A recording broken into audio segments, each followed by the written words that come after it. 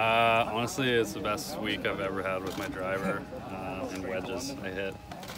I don't remember playing from the rough on the weekend. Honestly, maybe once or twice, but I hit a lot of fairways and hit some really good wedges, especially today. A couple tap-ins, probably 3 or 4 tap-in birdies from 100 yards out. So my wedge game was dialed in, and especially today.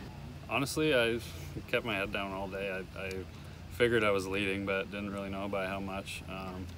I didn't look at the leaderboard. I figured Kyle was in second, and I was kind of had a good lead on him, but I was debating hitting iron on 17. It's a really tough tee ball because I figured I was ahead by 5 or 6 or something, and it was downwind, so I decided to hit driver because even if I pulled it, I'd be over the trees, and hit an 8 iron on the green, 2-putt birdie, and then kind of knew that I was going to win, and hit the fairway on 18, and I hit the green, and it was a nice walk. I do love this place. Yeah, it's an awesome club.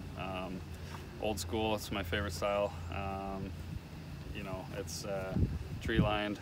You get rewarded for hitting the fairways, and I was able to do that. But yeah, so hopefully I'm not back here next year, but I do love this place.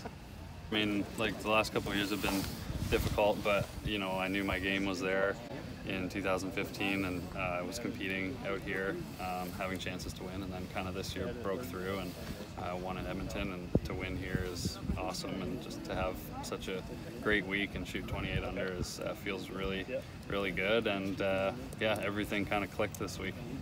Yeah, I mean, my game is really sharp right now, so if I can continue playing the way I have been next year, then I have no doubt in my mind that I will, have a chance to win on the Web.com Tour, Corn Ferry Tour next year. So yeah, just got to keep kind of plugging away and take a tournament at a time and try to, get the best results possible.